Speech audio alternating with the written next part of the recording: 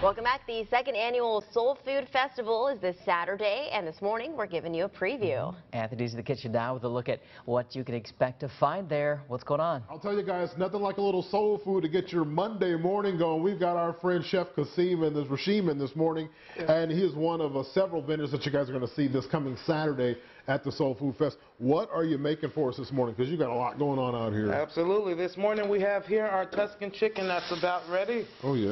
Okay. Yes, sir. We have our griddle nice and hot here.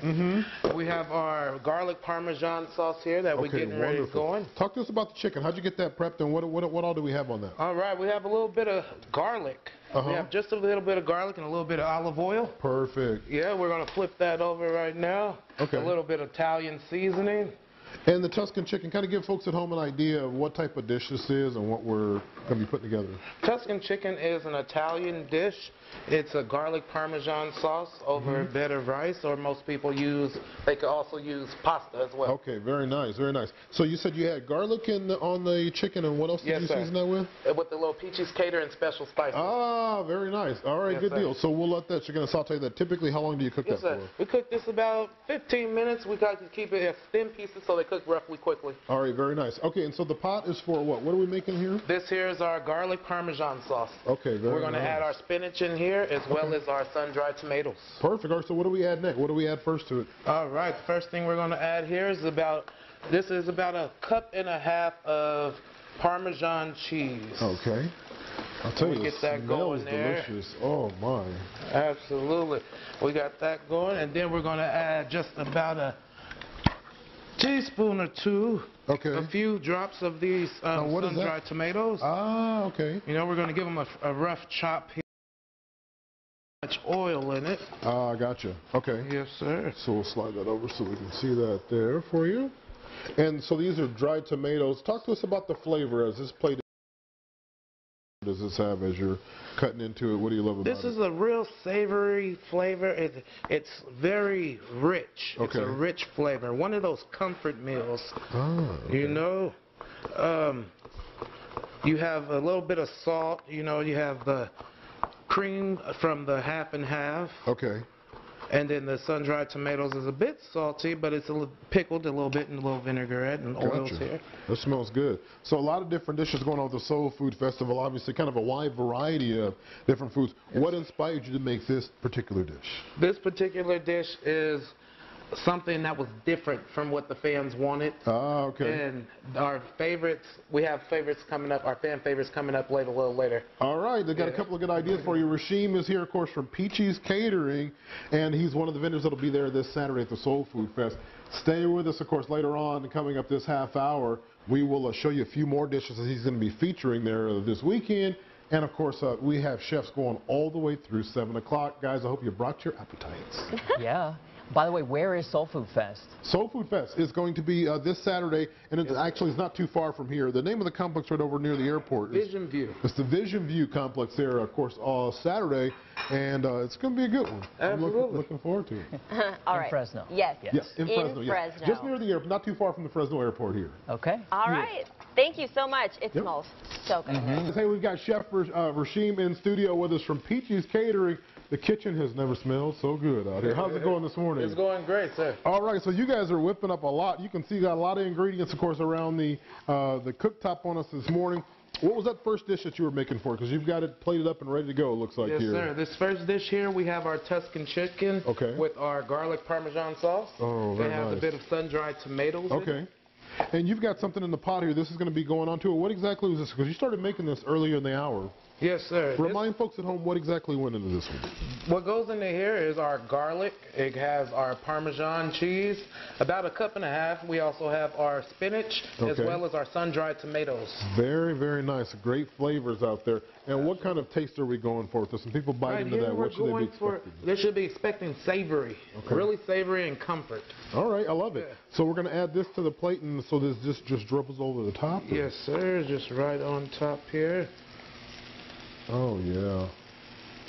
So many different options out there. Soul Food Fest, of course, going to go on this Saturday over at Vision View, which is not too far from the airport here. So that's one of the dishes, of course, that you're whipping up for us. You've already got something else sizzling on the grill. Nothing like a little little sizzle on the grill. What exactly do we have going here? This here is a variety of kebabs. Right now Okay. we have our regular chicken kebabs, and we have different sauces here. Okay. So this sauce here, right here, is our peach pineapple glaze. All right. This is a peach pineapple glaze, and we also have the choice for teriyaki glaze. And are these sauces that you've kind of come up with and worked on over time? Yes, sir. I've worked over these for quite a few. Okay. It took a lot of time. Because when you think of kebabs, you don't always think of soul food, but you've got your own little flavors and spreads Yes, that they sir. go on top of. Talk about when you put the peachy sauce on there, exactly what kind of flavor it gives it, and what do you bite into there? Absolutely. So when you're going to bite into this sauce here, you're going to have a sweet, salty, a bit of sweet, salty, and a little spice. All right. You know? I like it. I like Yes, it. sir. And then on the kebabs, talk to us about what you have on there right now. We have a little bit of green, red, yellow bell pepper, Okay. as well as our chicken breast here. And then what do we have to do to prep the chicken breast for this? Prep the chicken breast. We marinate it for 2 days.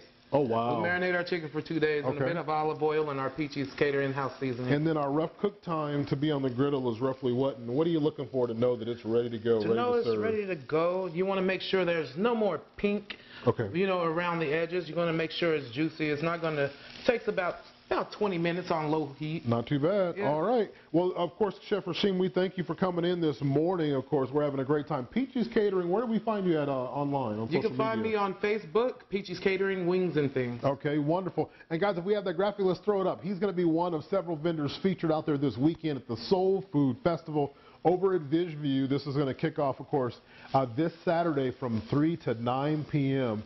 And we are definitely looking forward to it. A lot of different food ideas out there. Coming up, of course, next hour, we've got a couple of more chefs standing by with some great ideas, kind of expanding the box of what we think about when we think of where soul food is landing at these days.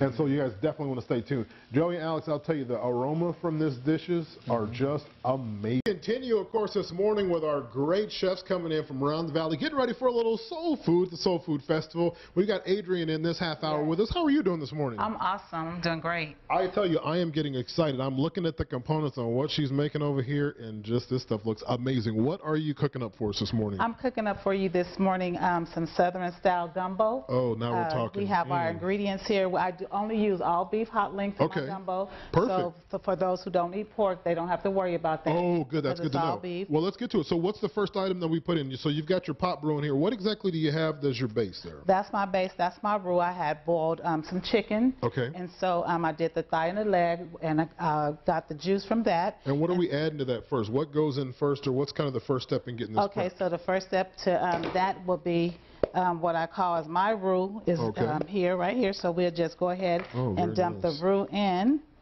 here and Oh, get that nice. heated up there. Okay, and that consists of chicken thigh, chicken leg, and also corn, tomatoes, onions, and bell peppers. Okay, and so once we add that ingredient there, Okay. then we go ahead and I put a whole half a corn in my Okay. gumbo And because what's the thought behind that? the thought behind this is because my kids was eating it so fast I had to slow them down. Okay. So I said, well, Alright, you know, that I'm works. just going to go ahead and put a ear of corn in there, Oh, and very then that'll come to a boil right there. And while And go ahead. No. and while that's boiling, I'm going to go ahead. I had pre-cut up some chicken breast. Okay, perfect. So I'll saute the chicken breast. So that'll go on the grill. That'll go on the grill. All right, Also, what will go on the grill with that would be the hot links, and then I also will be adding to that.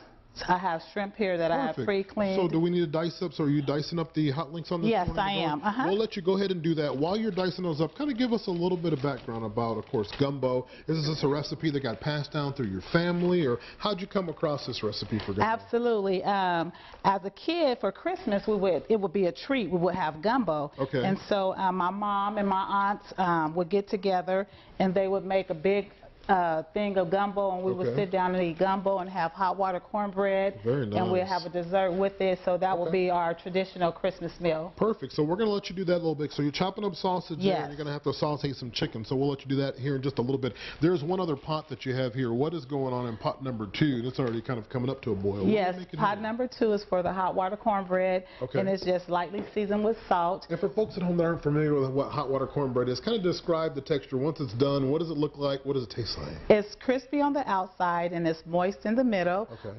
It's a recipe that my grandmother had taught me when I was a little girl. I would Very love nice. hers.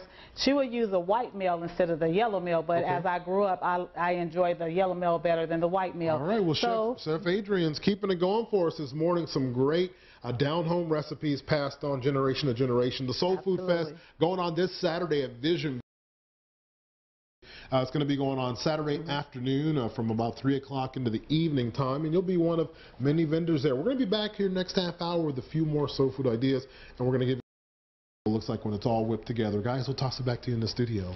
I think it's Thank going to make you. you want to slap. God, things are looking amazing out here. I'll tell you, we have had a host of different types of foods, and you can't have a soul food fest without a little dessert. So we got Chef Anita in. Marlene is her assistant, and she's whipping up a nice little dessert here. What exactly is she making for us this morning? Marlene is making a lemon meringue parfait. All right, very nice. Okay, so what goes into this? Okay, first we're starting off with a cake. Then she's putting our lemon filling in. Mm-hmm. Okay, and just because people like a little extra, Yeah. we layer it. Oh, very And then nice. she's going to top it off with a buttercream. That's a lemon meringue flavor. Okay, perfect. So that looks really good. So that's going to be one of several desserts you have going. You were rolling out some crust here, so we're going to come back to Yes. the oven, give people a sneak peek inside. What are we looking at in here? Because it smells good. Okay, what we have here, these are Creole sweet pie dough sweet potato. Okay. They're sweet potato pie. Oh, very nice. Okay. Okay, so we're going to let you close that up here. Let's talk a little bit about dessert, and we're going to give folks a check of the weather here in just a second. But you make a lot of different types of cakes, and what exactly are these that we're looking at out here in front of us? Okay, these cakes that we have here, we have tiered cake. We have, this is just a basket weave. Okay, Okay. oh, very nice. And you even got this an is animal print there Yeah, going on novelty there. cake. Very nice. Okay, and then this one for the Soul Food Fest. Okay, perfect. So, guys, we're going to give you a quick check of the weather here and show you a few more dishes. Weather-wise, things are looking pretty good. 70s for us on today. We're going to jump into the 80s and then up to the 90s by the weekend, so get ready for some hot weather out there. Speaking of hot weather, how about some hot water cornbread? Give you a quick Absolutely. recap here. What are we looking at on this plate here ahead of us there, Adrian? absolutely. You're looking at Mac Gumbo, and we have the ear Oh, corn, my. we have the crab, and we have the fried chicken on top. Also, you have chicken breast and sausage, beef sausage on the inside with the shrimp. And just in case folks were not here during the 5 o'clock hour there, we've got a few other dishes on the side here. Chef Kashim was here. What are we looking at here? You whipped up a lot going on this morning. Absolutely. We have here, they're starting with our first plate, our kebabs. We have a Maui kebab. It has our chicken breast, and we also have a teriyaki glaze that goes on the other kebab. And the chicken plate you were making, what was that called again? The Tuscan chicken. All right, you got to love it, guys. A lot going on out there. The Soul Food Festival this weekend, of course, at the Vision View. Joey and Alex, we will toss it back to you, and hopefully you all brought your appetites this morning. Oh, yeah, we'll see you in the kitchen in about 15 seconds, Anthony. Thanks so much for joining us on this Monday. Hope to see you back here for Eyewitness News at